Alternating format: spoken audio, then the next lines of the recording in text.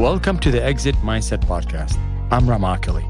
15 years ago, when I was trying to sell one of my companies, I couldn't get what I thought was the right price for it. I realized I had things set up the wrong way, even though the company was profitable.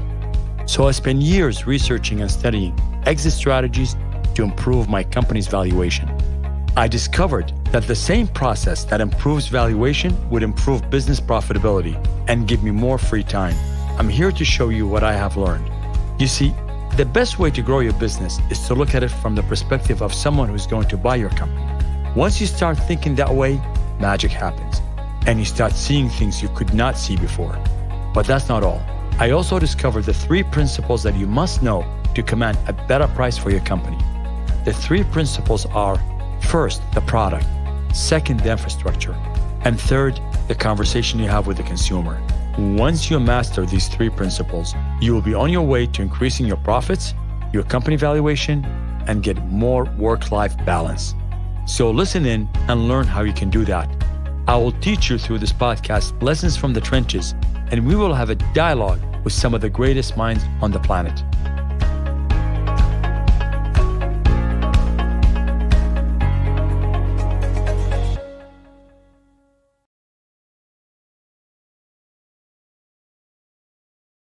Do you sometimes think, gee, I don't have the resources that I need to do something I need to do? That something could be a larger goal or objective. Well, let's break it down a little bit. I'm going to give you some ideas from the trenches, some solutions that you can apply right away. And that's what this podcast is all about, is just to give you those kind of information that are very tangible, very executable, very easy to use. So let's break it down. The one thing you need when you're dealing with a project is one thing called resources. And resources come in 2 forms: human and financial. You need both of those to be able to execute a project. So it comes to financial resources. That means you and I know money. It comes to human resources. It's really simple. It's people. In many, many cases, we are trying to tackle a project. And I've over the years tried to do some of those. And sometimes I look at a project, I go, my God, this is too big. With so much resources, it cannot be done. But I find that if I step back a little bit and think about it and break it down, I find that the elements of the project can be achieved with a lot less than I thought it was initially. There's a reason for that.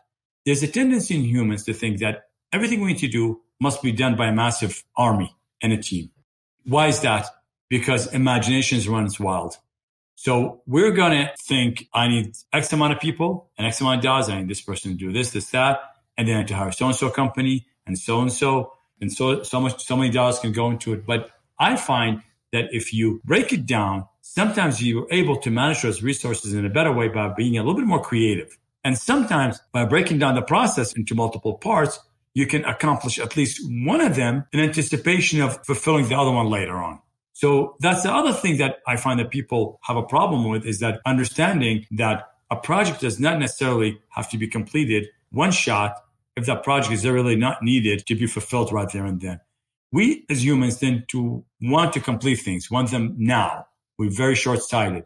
And you as a business person, somebody running a company, you can't fall for that temptation.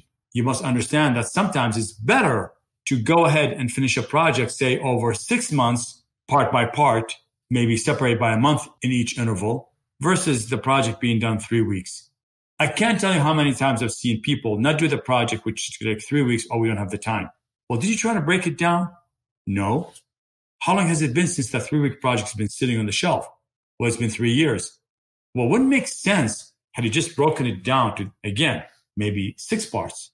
Do it in 6 months, and you would have been done 2.5 years ago because you did it part by part by using your resources as they are now in a smart way. Remember, using your resources intelligently doesn't mean just finding resources at a lower cost or finding the best optimized level of usage.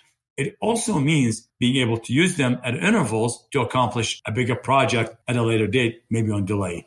And if you accept that, you're going to find a lot of your projects going to move.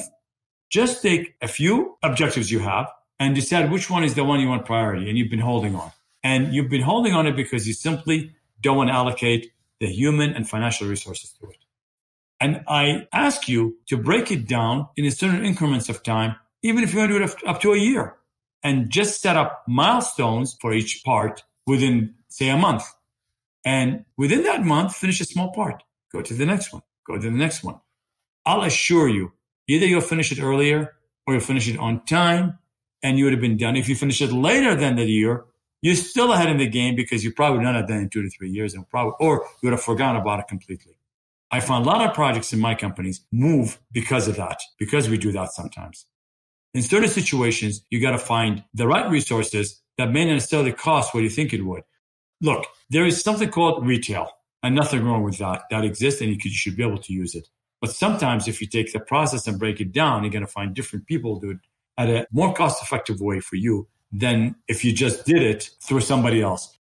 I literally have done projects that I took that cost substantial amount of money. And for some reason or other, we had to stop the project. And when I took the project and broke it down, I found it was a fraction of the cost of that particular vendor. I found that the cost was significantly less by breaking the parts and assigning them somewhere else to different people. So also think about that. It's one of the principles I use is to break the parts in a job or a project and try to figure out who can do it at a more reasonable cost. Remember, it's not about getting things for less or cheaper or this and that for no reason, just to save money. In business, we all know you got to spend money. So if your thought of doing business is to save as much money as possible, it's a good thought, but it's not an accurate thought. It's not a good way to go. You got to think of being reasonable in your spending. You got to spend to be able to achieve. I've rarely seen companies that advance without spending. And you always hear from somebody some crazy idea that, well, all I do is spend very little and get so much. It happens once in a while. That's like the lottery. Somebody can spend very little on something and get so much leverage and massive amount of revenues from it. But typically, it's a constant game of spending money. However, you got to protect your resources. That's what it's all about. And you have a responsibility to do that. And the way you do it is you spend the right amount of money from a resource perspective on the least costly resources outside your company, because you don't want to be in a situation where you're overpaying for things that you should be overpaying for. If you do that, you're going to be able to increase your output, increase your leverage, and increase your revenues. And if you get used to that, you can build a very nice infrastructure in your company that is conducive, that gives you more freedom, gives you more profits. And also, it's a thing that you train your employees with, because your teams are looking for ways to get the job better at a more cost-effective way. And when they see that there's a way to do that, you're going to find that they're going to go and pursue more of those opportunities for you. And what that leads is their growth, because ultimately, the more money you're able to keep within the company, the more you're going to be able to spend on initiatives. They're going to create more growth for the people in the company and the company itself from a perspective of growing. So let's talk about a way or a strategy for you to achieve that optimal resource. The first thing you do is you set the objective. You make a decision that you're going to do something. Essentially, that's called pulling the trigger on it. So you pull the trigger on the objective. You say, I am going to do this. Then you worry about the how afterwards. The how comes in after you make the decision to do what you need to do. And it works this way. First thing, you're going to get obstacles. Obstacles are the first element of achieving something, because there are very few things you're going to do in a company that don't involve obstacles. And quite frankly, if it doesn't involve obstacles, you probably got to be worried a little bit, because that means too easy and something is wrong. Now, I'm not saying to you that you should look for obstacles. I'm just saying, if you're doing something that is worthwhile and is going to get you somewhere and is going to take the company to a different level, most likely it has obstacles. But don't be deterred. So start taking those obstacles and figure them out. Some of those obstacles, of course, are going to run in the area of financial and human resources. So most companies don't have enough people to do everything they want to do. And they always resort to getting somebody from the outside, sometimes outside vendors. And that's where you got to make sure that your cost savings and the way you spend your money is appropriate and is not wasteful. Because the money you spend wastefully, you can't bring back. You know that it's better to spend it internally than externally. There's another thing you got to be cognizant of, is that you're going to get a lot of vendors out there that are going to attempt to charge you enormous sums of money for things you can do without spending that much on it. So I've seen people take a simple output that they wanted for something. It could be graphical, it could be a creation of something, it could be a service, and they are asked enormous sums of money. And sometimes I see them pay enormous sums of money for it just to get it. when that thing can be achieved with truly a fraction of what they were asked to pay. And in my experience over the years, I found there's only two types of people that do that. It's either people that don't know any better. They don't know that they could get vendors that provide them with the services at a better cost.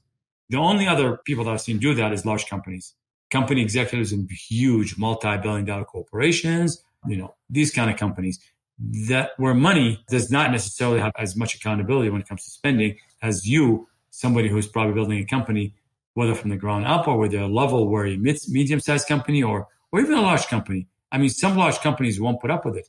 I've seen multi-billion-dollar corporations that would not spend money in the wrong way no matter what. But I've seen some that do. Money is easy. Just say, let's just throw it out there. So that's one thing you need to realize is that a lot of these things that are costly sometimes, they're not necessarily that costly. If you break it down and use vendors that will do that particular part for you, the next vendor will do another part for you. And if you aggregate the work, you're going to find it's going to be a lot more cost effective for yourself. One area you can take a lesson from is the area, it's called lean manufacturing. And lean manufacturing works this way. It used to be in the old days that people used to buy bulk and massive warehouses and bring, let's say, car parts. And they store them. They store the wheels, they store the engines, they store the spark plugs, massive amount of warehouses for each. And they go bring them from the warehouse and bring them to the factory floor. Well, at some point, Toyota said, let's not do that. Why don't we just go out and bring everything just in time? So basically, the order is to bring the parts right at the point where they need it. So what do they do here? They essentially reduce their cost significantly by using a tweak, which is thinking about how they could use their vendors in a way that makes more sense. Previously, they had to make a big order for the vendor, and the vendor will ship it to them, and they store it in those warehouses, and that's all costly. Whereas by changing their approach with a vendor, by asking them to ship only the amounts they need within a certain amount of time, they managed to create what's called lean production, making Toyota one of the biggest companies in the world when it comes to car manufacturing. But whatever can be done to streamline the cost in terms of resources from a perspective of paying for services or spending on things that you don't need to spend on, look at that and achieve a better business model that is looked at as being lean and efficient, which will reflect on your balance sheets and your P&Ls. So to tie all this together is that the big point here is that your exit infrastructure relies heavily on your processes and in the way you achieve your objectives as well. If the company is designed where your human resource, your capital is managed in an appropriate way, in a way that is efficient and lean and productive, you're going to have a better business model for yourself and has a higher valuation that you're looking for. Remember, take action because action is everything. Use it or lose it. I'll see you on the next podcast. If you have any questions for me, feel free to email me at askrem@exitmindset.com. You've just listened to the Exit Mindset podcast with Rem Oculee. If you haven't yet subscribed or followed, please do so in your podcast listening app. Or better yet, visit exitmindset.com to join the conversation, access the show notes, and discover our bonus content. Lastly, we want to help as many business owners as possible. If you know anyone who could benefit from the information given in this podcast, please feel free to share it with them. Until next time.